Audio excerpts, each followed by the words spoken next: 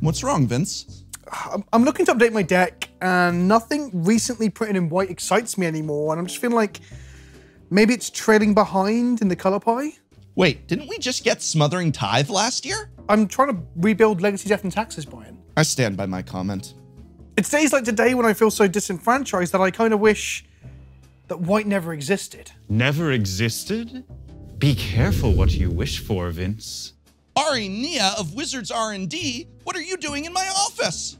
I'm the white mana guru. Whenever someone loses faith in white, I magically appear. That must keep you pretty busy. Silence!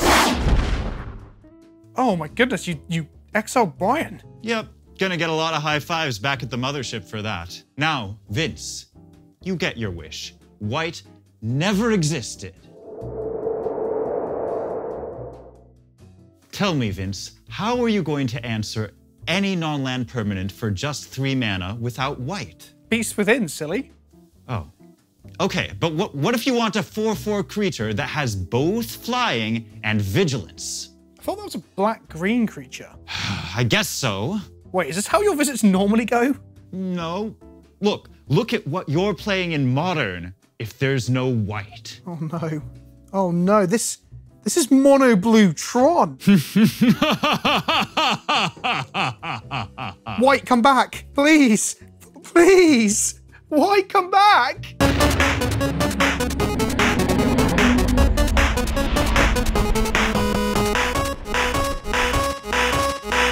Hello, and welcome to another episode of Dies to Removal. I, as always, am the professor. My co-host, the ever-so-pleasant Vincent of Kenobi, is here with us once again, and we have a very special guest, Ari Nieh of Wizards of the Coast R&D, literally someone who designs the very cards we play with, but not only that, is the white representative on the Council of Colors. So not only are we talking R&D matters today, but since we've got Ari, we're going to be talking about white.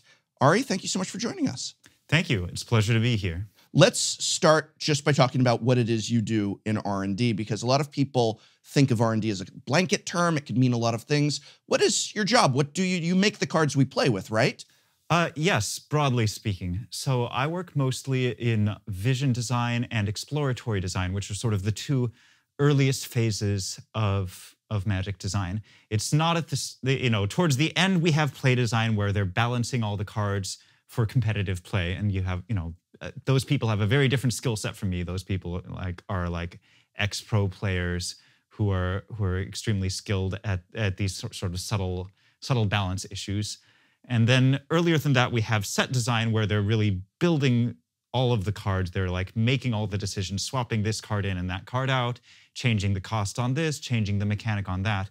But even before that, exploratory and vision design, we're figuring out what are the big themes of the set? What are the structures of the set? What are our main set mechanics?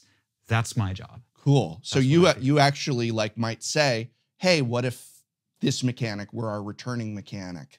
Perhaps. Yes. That might be something you'd contribute. Absolutely. That's one example of something I'd contribute. Another thing I do is come up with new mechanics, right? So if I had been on the team for, say, Guilds of Ravnica, which I wasn't, that was before my time, then presumably I would have generated, maybe 5 different Boros mechanics, keywords, before we settled on Mentor. And I would have come up with them, designed some cards in them, made little playtest decks to try them out in action and be like, all right, is this a fun thing for the Boros to be doing in this set? You mentioned that Allegiance was before your time, Ravnica Allegiances. Yes. Just so people at home know, when was the first set that you had we could say had your touch on it? A few of my cards were in Throne of Eldraine in the Brawl decks, but the first set that I was on a vision design team for was Equestrian. Which is far in the future. Yes, right. It's not that far away. It's coming up pretty quickly. So is that it this year? No, that would be 1 year from today? Yes. Yes, I believe. yeah. After Zendikar Rising. Yes. Okay. Right. Cool. All right. But you made a few cards do you remember some of the cards that you had a hand in? Yes. Tome of Legends and Mace of the Valiant and Vanish into Fable, I think it's called. Yeah, The the bounce spell. So Keep in mind for our audience that R&D does not work with the cards with the names that we experience. So when someone from R&D is thinking, oh, what was the card called? And you might say, well, didn't you work on it? It had a completely different name in design. Yeah, I'm awful with card names. Like basically, like while I'm at the office, I'm nonstop looking up cards to know what they're called because I know what many of them do, but almost what none of them are called. Right. And do your babies come out the other side looking very different? So at a conceptual level, because you said you're quite early in the design process, by the time they get to into the player's hands, are they like several mana more, different colors, different themes? You know, it depends on the card, but often that is the case. So if I'm on vision design and I'm like designing a bunch of cards for a mechanic and I'm like, okay, we're gonna have this mechanic in red, so we'll probably put it on a burn spell. Like probably that card will see it print like in some form, but the mana cost might be different. How much damage it does might be different. Right. Maybe they'll decide it needs to exile when the creature dies just because of how it needs to be positioned in the metagame. Like all of that might change. Whereas other cards, like if I'm just making a top-down design or like I'm trying to design a planeswalker or something like that, like probably a million things will change. Right. Okay. Or it'll just get cut. So you said you are, well, I say you said, Brian introduced you as a representative for the color white on the Council of Colors. Yes. So what exactly does that entail? What do you do in that role? Yeah, so the Council of Colors is a sort of an advisory council within R&D that helps ensure that the color pie is, as it exists, and it is continuously evolving, but that it is adhered to by all of the different design teams. Because, you know, there's so many people on many different teams designing lots of cards for lots of products, and, you know, we don't have time for each of them to be an expert in exactly what each of the 5 colors can do. Mm-hmm. So what happens is during set design, at various points through set design, we will look at the file.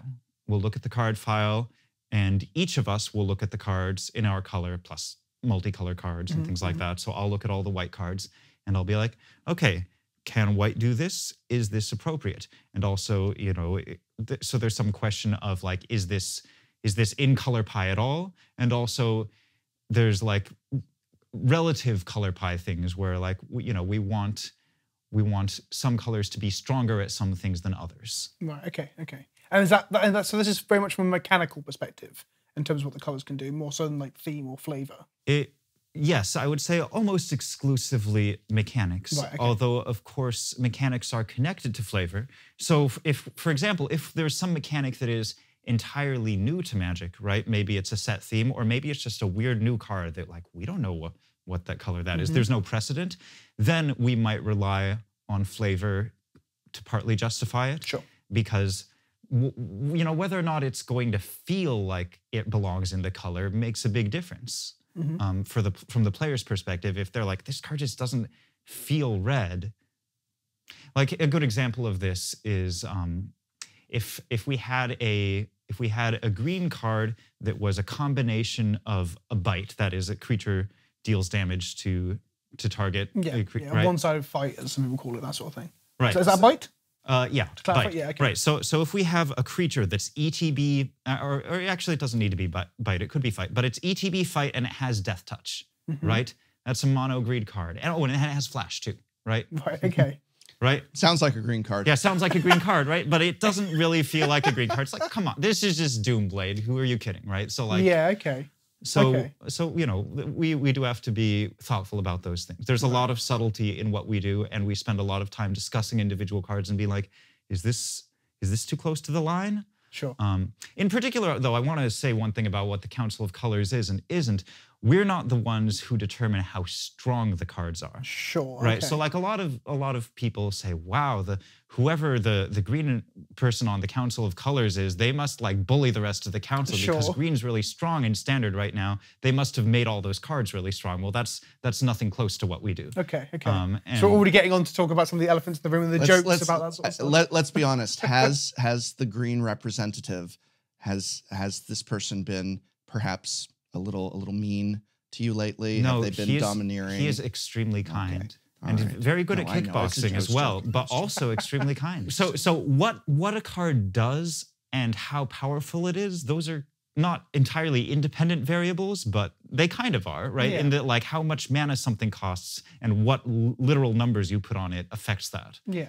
And I guess that very nicely segues us into like the elephant in the room, which is the running joke that white isn't good enough or is underpowered or and all that sort of stuff. So how, without making it sound too much like putting you on the spot, but how do you respond to those accusations, or that accusations is a very strong word. How do you respond to that idea that white is a bit weaker than How do you respond to the meme that, I mean, I think it's fair to just say like there's also just a joke to it, which I'm a big fan of humor on the internet. I like making Magic the Gathering jokes and memes, and white has been a little bit of that lately about it being the weakest of the 5 colors or the color that gets the least things. And so you are the white representative. How do you respond to that? I like, how do you respond to that? How do you respond? How do you respond to the accusations, Ari?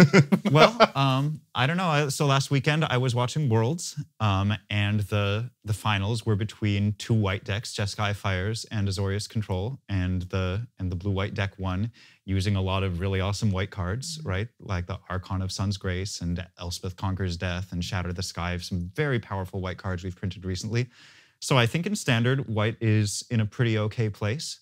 And if you look at Pioneer, there's some good white decks in there as well. There's Bant Spirits. Yep. There's Heliod, the Heliod deck. Yeah, the Heliod deck with Devotion and Walking Ballista and things like Walking that. Ballista, one of the best honorable white cards of recent memory. It's not bad. But you know, Arcanist's Owl to get you your Heliod and Walking Ballista, very strong white card. And in Limited, actually, I think white has been pretty good the last few sets. If you look at Throne of Eldraine Limited, the color balance was very good. Okay. So I think that, you know, if you look at Throne of Eldraine Standard for a while, we weren't seeing a lot of white decks played at the highest levels. Sure. And that was around the time everyone started memeing white super, super hard. But if you look historically, if you look back further than that, right? Just the previous year, there were lots of white decks being played in Standard, right? There was Esper Hero. There was mono white splashing red often. There was the Celestia Tokens deck. There was Esper Control with Kaya's Wrath, super strong card. So I think that I think there was some recency bias when Throne of Eldraine Standard was going on, and people were like, oh, white's always been the weakest color. If you look back 10 years or so of Standard, then white has historically been one of the strongest colors in Standard play. Okay, so I wouldn't disagree with anything you said. Like, I've got no counterpoint to that. I think that's all pretty valid too. I guess, and this is something that I witnessed in my own comment sections, was people very much getting on this horse that white is bad, which isn't necessarily the phrase that I would use. The thing that I would ask you about is, do we think that perhaps white is a little narrow in what it does compared to other colors? Well, here's where I think the real source of all the memes is Commander. Okay. That Commander is our most popular casual format by a pretty big amount. And if you look at monocolor decks in Commander, it absolutely is true that white lags behind the other 4 colors significantly. Okay. And is that because it doesn't get to do a lot of things the other colors can do in some capacity, do you think? I mean, we're getting to it because we're going to talk about like, drawing cards, for example. Yeah. So let's talk about the specific strengths of white. Okay. So sweepers certainly are one of the big ones. I mean, and then on the topic of things getting stronger, I mean, we have to give credit where credit is due. For the longest time, we weren't going to have 4 mana Wraths. It's something that Wizards had said themselves. And then we had Kai's Wrath. Now we've had Shatter the Sky. Like we're going back to more powerful Wrath effects. So again, it kind of exemplifies that point that white isn't necessarily weak, like people keep joking that it is, because we're getting 4 mana Wraths again, which are pretty good.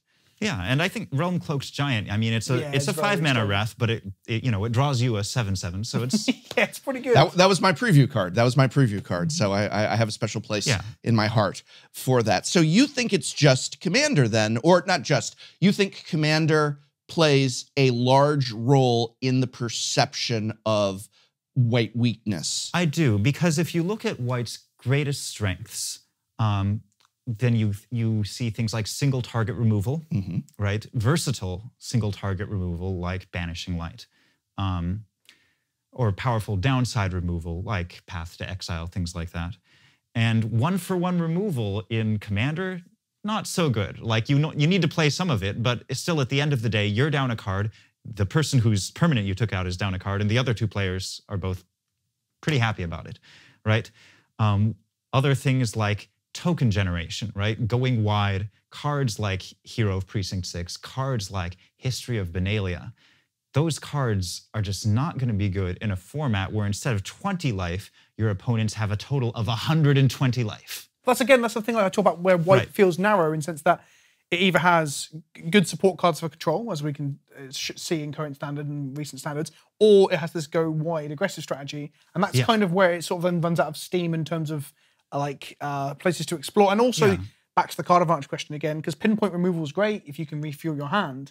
But if you're not playing with a support card like green or blue or even black in Commander, refilling your hand is actually quite difficult in colors like white. Yes, it is. And it's interesting you mentioned support colors, because as a monocolor deck, white is weaker in Commander. If you look at it as a support color, if you're playing white as like the third color in your deck, it's actually reasonably good, right? Because you're getting your card draw from somewhere else, and you're getting your really strong removal spells and sweepers. And I mean, white is the best sideboard color, like hands down, right? Like, right. In Legacy and Modern, there's all these incredibly strong sideboard cards. So I think in most competitive formats, Pauper as well. Actually, I forgot to mention Pauper. Pauper, white.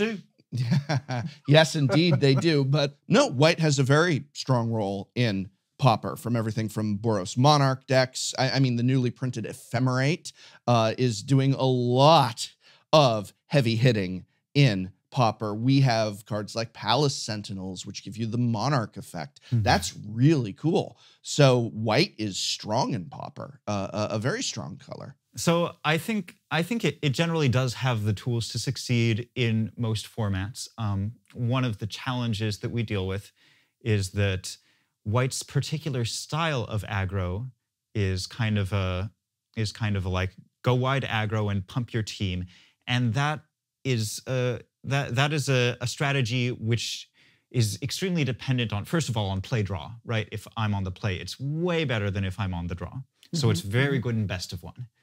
And also, it's sort of balanced on a knife's edge of how good are the sweepers, right? That if you have Cry of the Carnarium and things like that, that's going to affect a lot, like how good that deck is. So that gives us some challenges in trying to balance those things. Is it not possible then, perhaps, to compare it to red in the sense that red also has this focus on aggressive strategies in 1v1. However, red has had a lot of development over the last few years. We had a time when red was parallel to white in the fact that he'd never draw cards. And then over time, we've had things from what's the spectacle card where you exile cards off your library? What's it called? Light Up the Stage. Light Up the Stage. Yes. This space and act on impulse and all these exile cards until next turn. Yeah, Experimental effects. Frenzy. Yeah, Experimental Frenzy is a very good example. So red seems to have had the criticisms that it had addressed and explored in a very fulfilling way that the community and everyone is like, oh, that's cool, that's what red does now. Yeah. Meanwhile, white still doesn't have anything like that because its card draw is always so conditional to the point that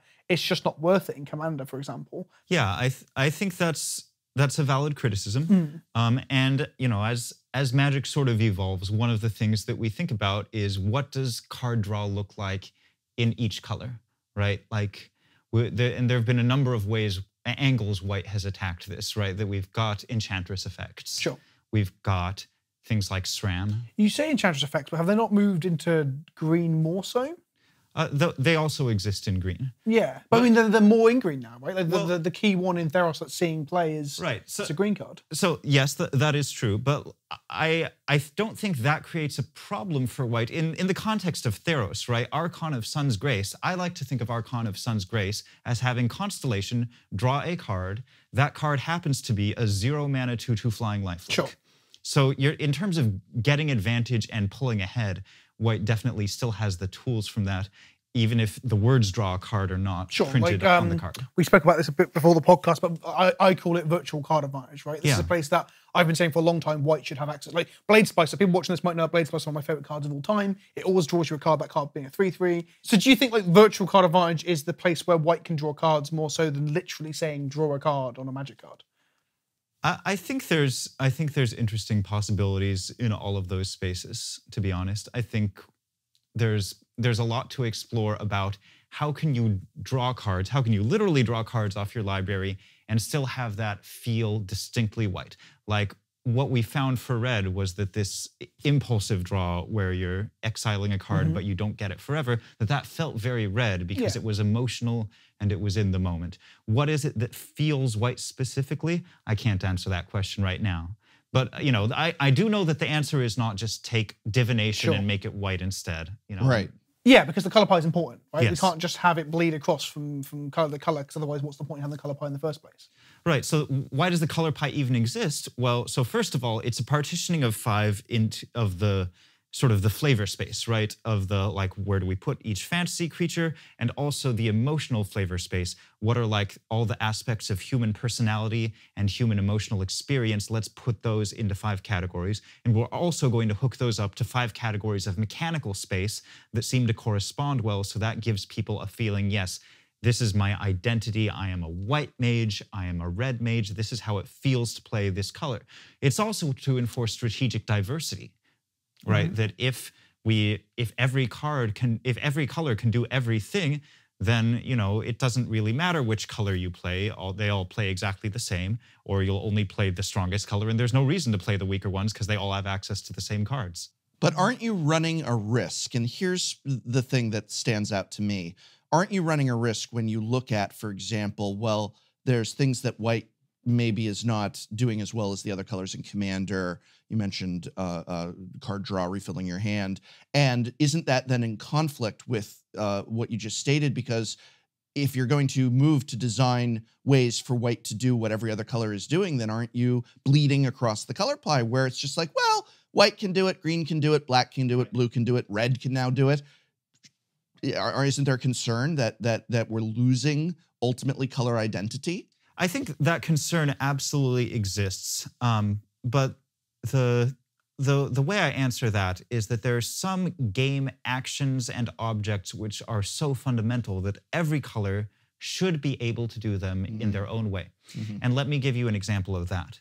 Creature removal. I think creature removal is an essential part of the game, right? Creatures are the basic pieces, and I'm mostly a limited player, so that's probably going to inform some of my stance on this, is that I think creatures are the heart of the game. Attacking and blocking is what we do. And so it makes sense that every color should have some way of dealing with your opponent's creatures, right? And they all do it in different ways that feel distinct to that color, right? That black is going to be casting Doomblade, red is going to be casting Lightning Bolt, right? Blue is going to have some kind of frozen solid variant, and white could have pacifism, and green is going to have a fight spell. Those are not all the same, but they all do this basic game action that everyone needs to do. And fundamentally, I think drawing cards is also that kind of basic game action. Because card draw is, along with mana, those are the two things that basically allow you to win games of Magic. Like, when you really boil it down, even if card advantage means having more creatures than your opponent because you've managed to draw more creatures. One of the things I wanted to ask you about this, when we've been talking about this, we haven't come to a natural pause, is that if white is to draw cards, I'm just banging on my microphone. If white is to draw cards on board, let's say, or not draw cards, to have card advantage on board, which seems like what it does with things like the new Archon that makes Pegasus. But then the other part of its identity is kind of like mass removal. Is white the color in the color pie that struggles against itself as much because its on-board presence is one of its strengths, its other strength is cleaning up the board. So surely it's a bit counterintuitive in a way. Yes, I would say that is the case, and that's been baked into white from the very beginning. If you look at Alpha, you know, that is the set that had Savannah Alliance and White Knight, and also Balance and Wrath of God. But I think there was, and I mean... And Healing Salve. Yeah, so this comes to a good point, because I think there's an inherent imbalance in Alpha anyway. Like, we shouldn't... It is baked into the game, and it's hard to remove it at this point, but surely when you look at Alpha, you see something like Ancestral Recall, and then you look... Is it Visions or Recall? I always get them mixed up. Which is the Ancestral Recall. Visions is the suspend one. Healing Salve is the white version of Ancestral Recall. So you have the boon cycle, you have all the 3 mana, the 1 mana make a 3 thing, right? And white's is by far and away the worst by an absolutely massive margin, and blue's is the best because blue draws 3 Right, but cards. again, I'm not talking about rates. I'm not talking about how strong they are. I'm talking about color pie. What does white do? And right from the start, Richard Garfield was like, white is going to be both a controlling color and an aggressive color.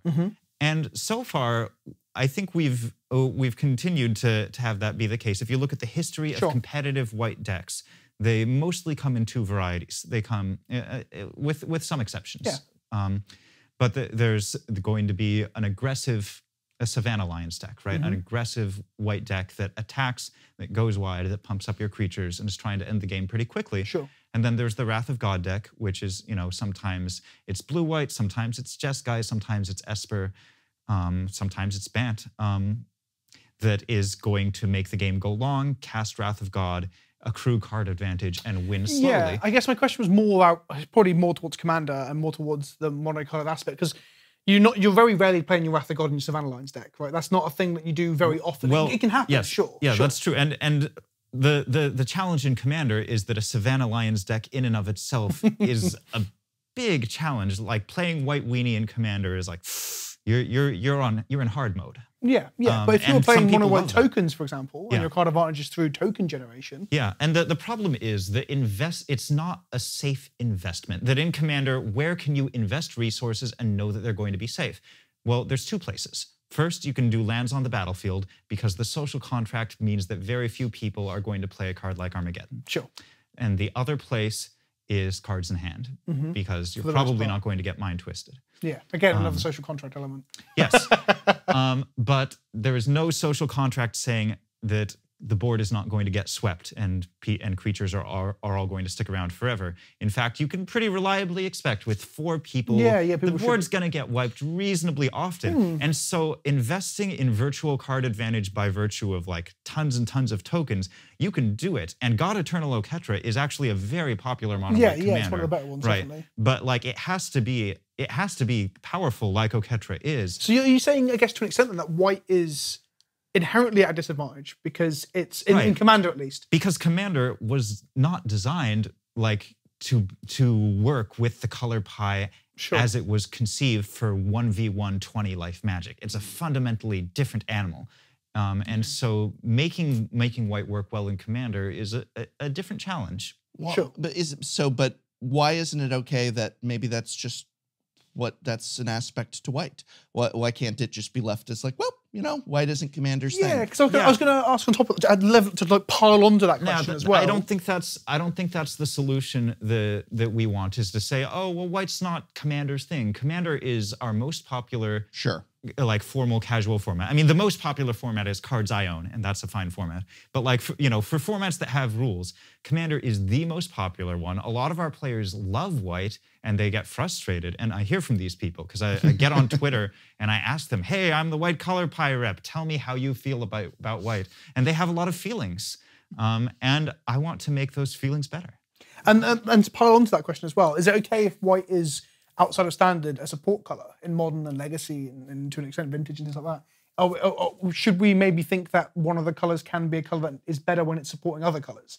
Is that a thing that I guess we're happy with, or is that something you'd like to move it away from? Well, so I'm not really the right person to ask that kind of question because I don't follow legacy and modern particularly much. But I will say it certainly is a challenge for us to print cards that are an appropriate power level for standard, which is where we're printing the bulk of our cards, and have them be impactful in modern and legacy. Okay, that's fair. You mentioned we were chatting last night, and I made a comment very casually where I said, well, it's not like when you're designing cards, you obviously think about Commander, but you don't necessarily think about Legacy. And you replied, that's not necessarily true. And is that something that you can expand on? Is this idea that you do? Yeah, I mean, like we're all Magic players in R&D, right? It's not like any of us were were just like, I'm a game designer and they hired me and taught me to play this game called Magic, and then told me, make cards for exactly standard and nothing else. We all know what's out there, and we all know what people would like to have, and what tools they would appreciate having. So I wouldn't say it's a priority that in every set we're like, all right, we need at least 5 cards that are going to be big legacy hits in this standard set. But I wouldn't say that we completely ignore it and don't even think about it if the possibility exists. Okay. We're also entering a world where there's more cards bypassing standard than ever before, with like 15 different Commander products and and True. Horizons and all this sort of Horizons did a lot for Pauper. Yeah. We got a lot. We got some cards that needed to be banned in Pauper from Horizons. that was every format, Brian. So we've talked about Alpha and how Alpha had some imbalances, and those things definitely show up in Commander especially. Do we think that perhaps some of the things that White used to do, some of its things like Balance and Armageddon, are just not where design space wants to be anymore, post New World Order or whatever design change we've had? Yeah, so it's not really a New World Order thing. That's more just about complexity on commons. But modern design sensibilities, we look at a card like Armageddon, and I guess the way I'd put it for myself is like, how likely is it that after I cast this spell, my opponent, who is playing Magic for maybe their third or fourth time, quits the game forever? Right. And with Armageddon, I'd say that's very high compared to most other cards. It is actually very high. But you didn't ask that question with Nexus of Fate? No. To be honest, that's not the worst. As much as I don't know if that's a joke or not, like extra turn spells seem to upset players as much as mass land destruction does. I think Magic players just get upset a lot. We like to moan a bit. Have you noticed that at Wizards of the Coast that Magic players tend to maybe moan a little bit? Not really, no. But you make a point. I definitely appreciate that point. But at the same time, like there is times and places for certain cards, right? Right, and so like the sort of griefer aspect of White, like which like I think that hits me in the soul. No, but I think it's still an important part of White color pie. First of all, flavorfully, right? That White is the color of law and order, so it's going to be like, no, you can't have your thing, and like that is still an important thing. And you sound like a blue player there, though, when you said that. Well, I'm thinking about cards like Smothering Tithe and Tithe Taker that are like, no, you must follow my rules that I set. And of course, Thalia. And yes, and Thalia. Like those cards, I think, are sort of, that's sort of a good, viable direction for the future in a way that Armageddon is not. Okay, fair enough. Although we might see you can't really say, but we saw one variant in Dominaria. So for the mass land destruction aficionados out there, we may see another variant at some point in the future. Right. If Armageddon were reprinted in Ikoria, I would still be saying this, and so maybe it is actually. Are there things then that each color has that are the property of that color, or at the very least something that other colors have incredibly difficult access to? Yes, absolutely. What would you say that is for White? There's a number of things. So first of all, cards like Banishing Light, like answer absolutely any permanent. White can do that. No other color can do that.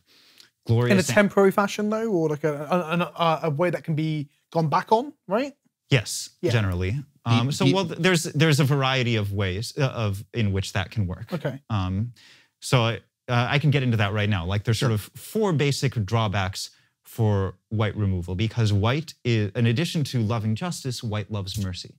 White is sort of the kindest hearted and does not actually want to kill you. They just want you to obey the rules and be a good member of society. Sure. So there's 4 kinds of drawbacks that White removal can have. One is targeting restrictions, right? Either attacking creature or tapped creature, or creature with power 4 or greater. One is reversibility, things like O-Ring and Banishing Light, where conceivably if they spend a card destroying it, then they can get their creature back. Sure. One is symmetry, where, okay, I cast Shatter the Sky, all our creatures are gone, but Armageddon. Armageddon. but yeah, cards like Wrath of God that just kill everyone's creatures. Well, that's fair, right? That's just and then and the last is compensation, right? Cards like Swords to Plowshares or Path to Exile, where it's like, well, I took away your thing, but I'm sorry, so here, have this. Beast Within. Yeah, Beast Within, white card. Exactly. Beast Within is actually, we just reprinted that as generous gift because it is a generous gift. Here, take this elephant, Vince. I'm sorry about your Emrakul. Yeah. Well, not Emrakul. That's a bad example, but yeah, sure. Sorry about your Gristlebrand. Have this elephant. Right. Cool, okay. So then I've got to ask, shouldn't Oubliette be a white card? Because Oubliette feels very white. It locks up a creature, but they can maybe one day be reformed and escape or otherwise get away. It isn't just killing them mercilessly. It's throwing them behind lock and key. Isn't a card like Oubliette a white card? Yes, it is. And I will tell you more than that. Oubliette is whiter than Oblivion Ring. And here's why. because when you get out of the oubliette, you get back your auras and any counters that were on you. Your belongings have been safely stored and returned to you.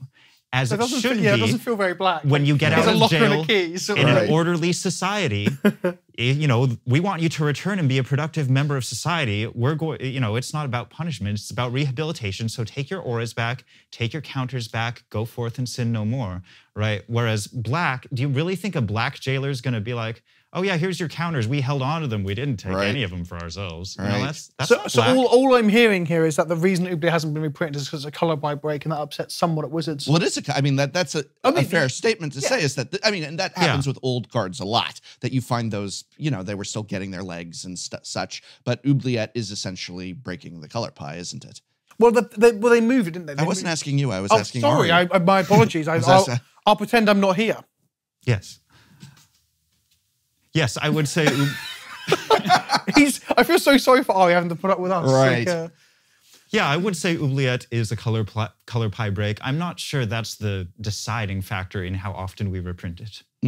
Okay. All right. Was it the first color pie break? Because I was thinking about how Beast Within was a color pie break before White got that as a spell, right? Because Generous Gift is a very recent thing in Modern Horizons where they shifted that into White. But I guess Oubliette was like the original Oblivion Ring, way before Oblivion Ring was a thing. We're talking like 5-10 years. Oubliette only hits creatures. Oblivion Ring is creatures. Oh, so there's a strict upside. Okay. Sure. It's just interesting that it might be one of the earliest shifts of mechanics, I guess. But I mean, we'd have to. I mean, there's lots of them. Like if you look back in Alpha, right? There's regeneration in red and toughness pumping in red, and like there's there's all kinds of bizarre stuff that it's like, why would you put that in that color? Right. It's almost like we shouldn't use Alpha to balance our colors in the modern day. Yeah, I mean, that is the case. And the color pie does continuously evolve. And that's another thing that the Council of Colors does, is that we make decisions based on real world data, right? It's not like we have these stone tablets and we say, right, this is what the color pie is. If we find, like, based on tournament data, based on player feedback, oh, this just isn't working, then we make changes. So recently I launched a campaign and moaned a lot about Stoneforge Mystic being not legal in Modern, and they had banned it, and it ended up being not very good. But as the white representative on the Council of Colors, were you in any meetings or privy to any information? Or were you involved in that decision in any way? No, I was not. So first of all, I only became the white representative recently, since it was unbanned. Okay. But I doubt that my predecessor was either, because what we do, as I said, is not power level. Yeah, so you look through the card files to check that it's adhering to the non-tableted commandments and stuff. Yeah, and you know, if we find something that's like too much of a bend, or if we think it's a break, then we'll you know, we're an advisory council, so we'll give feedback to the team that's designing the set and be like, here's why we don't like this. But it's not like we can veto cards or anything like that. Right. Okay, that's fair. That's fair. So speaking of green taking things from white, recently green took merfolk from white. We saw in Ixalan green merfolk, and I want to know, because I'm very interested in the white merfolk of Lorwyn, what traits and characteristics do you think are inherently white about merfolk, everyone's most popular tribe?